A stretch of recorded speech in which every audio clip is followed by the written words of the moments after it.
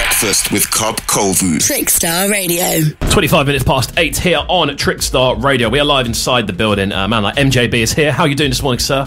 Still tired, but I've woken up. But I'm still, tired. We'll get over it. We'll get over it again. Are you a tea or coffee sort of person? Tea. You're a tea person. Coffee's the worst. Yeah. I agree with that. So obviously we've been discussing kind of your route into club photography and being becoming essentially full time in a difficult, quite competitive industry, I would presume. Yeah. From the outside. How many places have you worked like around the country? How many cities have you been to do photography? I can't remember off the top of my head, but I mean, last year I went to. Well, no, it was this year. This year I did Bristol, Liverpool, and Manchester with Hybrid Minds. Done a few shows in London. Been to Paris twice with the same band at the same venue, which was interesting. Yeah, very interesting. But so this is what I mean. It is almost becoming a bit of a thing where you are traveling around. You're traveling around the country essentially. Yeah, I like traveling. I was going to say, how do you find like traveling for work? It's good if you've got something to do on the train, which I almost always do. I really don't like trains that much, because they're just expensive. I prefer trains to being in a car. Oh yeah, definitely. But realistically, I'd just rather fly to anywhere. Fly everywhere. Yeah. Let's just give you a quick like back and forth here. So bands or DJs, which ones do you prefer to shoot? Oh, come on. In regards to photography here, not video. Bands. Why so? Because there's more DJs. There are loads of different sorts of DJs, but they're basically all doing they're just standing behind the decks. Even if they're really animated, they're still doing it. Whereas you bands, can't really capture animation in the picture. Yeah, whereas bands, they're like, there's loads. Yeah, they all look different, and there's loads of them, and they're all holding colourful instruments and in different outfits, and So there's almost like more to work with. It's a lot harder work shooting bands, but it's a lot more rewarding. You see better results. I mean, now we're gonna kind of look at this. Like you've been obviously been involved in club photography for a number of years now. Yeah, that we're looking at. So something that's always kind of fascinated me is how many stuff that gets caught in the back of pictures. Now I obviously we're in a fair few group chats together, so I do occasionally see like one get sent through, especially when it's like a friend of ours who's like, there we sent them. But like over the years, like what have been the funniest things you've seen captured in the back of pictures? Just people, the weird facial expressions that people might have when they hear something, people's bass face. That's always funny. People who are under the influence of some sort of substance, and you're just like, whoa, okay, that person's not okay. How did they get in? I remember there was a picture we saw, and there was this really sad girl. I remember, and she was called Sad Girl for a while. I think that's what it was.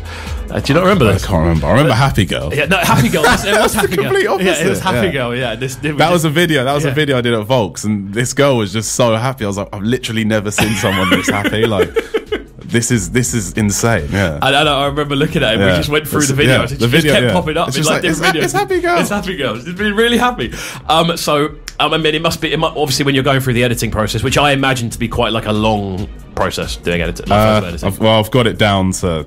There is a process now where I can sort of just follow a formula, and I've got my presets and stuff, but it's still a bit long. Like people just think, oh, take the photo and it's done. It's there are a lot of people that do seem to think. I've noticed this. That you'll do a photo shoot and they'll expect like it there like within an hour. Yeah, and it's like, whoa. I mean, I could probably do that if I tried, but you need to take it easy. Yeah. To pay me a bit more money. Exactly. So. Who are some of the biggest names you've shot for? Like in Brighton and around the UK? Well, the biggest probably Idris Elba. I think he was the first person that's properly starstruck me, because like I was taking photos of him at a venue, and I went backstage to meet him, and he was busy, so I just waited, and then he came over and introduced himself to me, and I was just like, what? Idris Elba, Idris. What's he like? He's really nice. He's a normal person. Yeah. This is the thing. The thing with Idris, and I've said this on air a fair few times. He strikes me as someone who understands when he's like almost like a guest in a profession. Yeah. You know what I mean? Like he understands that he's not like a super established DJ because of like putting in the work necessarily as a DJ for this period of time. He understands that he's in like a not a lucky position because he's worked to get where he is, but he's in like a position where a lot of people would kill to be there. You know what I mean? He's quite humble, which is good. And obviously we're talking about one of the biggest actors in the world at the minute. Have you seen his Hot Ones?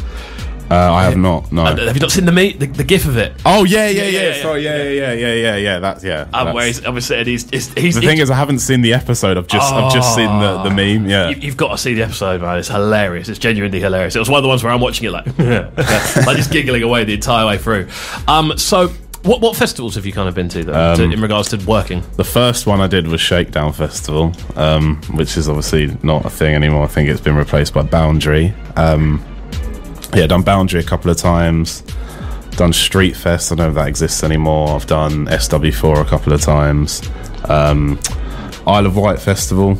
Yeah, a few. So there's a fair few. Again, this is the thing. There's a fair few under the belt. And how does it feel going in via like a press entrance to a festival? It's cool. Yeah. I mean, I don't like large groups of people, so for me, it's like, it's not. So I realistically, a festival is probably not the best place. I mean, I always tell people, I don't really like large groups of people or loud noises. So why do you work in a nightclub? To make money, come on. Come on, let's be honest here. I can't take pictures of trees. I mean, I can, but it's not as easy as... It's not as profitable. Yeah, not as easy. Maybe I'll go to the Ardennes and take photos of trees, and then we'll go from there. Recently, like a big one, you've been in, you a big show that we've seen you shoot for was obviously a show for P Money. Yes. Do you want to talk me through this one? Like, who was on the lineup? How did it come together? That came together. I was at the pub with Josh the night before, and then I got a message like, "Oh yeah, someone needs you to shoot a show," and I was like, "Okay, when? Tomorrow night." "Oh, okay." And then it turns out it was P Money, and I was just like, "What?" I've been listening to P Money since I was like 12, and then next day went down there. Where was it?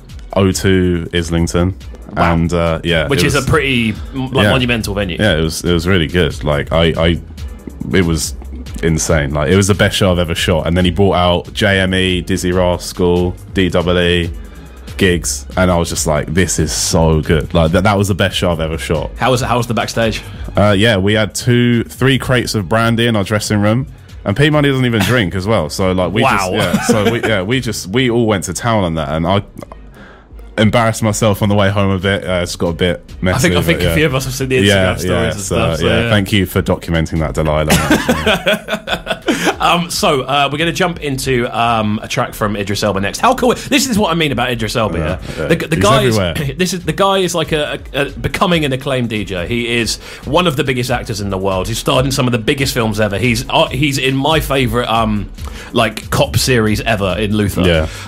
He just seems to be doing so many things all the time, and he's putting out bangers as well. Obviously, he put together the Yardie mixtape for Yardie the film, and this is his most recent track, which has come since, and it's called On Life. It's like a deep house roller. Have you heard this tune? I probably have, but I didn't know what it was called. What it was at the time. Okay, cool. So we're going to jump into this one. We're with Myles for the time being. We're going to talk a bit about football. Obviously, you are an Arsenal fan. So it's going to be enjoyable. I like to talk football on this show. 33 minutes past 8 here on Trickstar Radio. 64446 is the number. At Trickstar BTN, at Cub KXVU. What's the at, sir? Well, I've got so many because I didn't brand myself properly at the time, but my Insta's Myles J Burrell. Just follow that. We'll go from that then. This one, Idris Elba on Live. Do not go anywhere. We're live on The Breakfast Show on Trickstar Radio. Waking up Brighton. Breakfast with KXVU.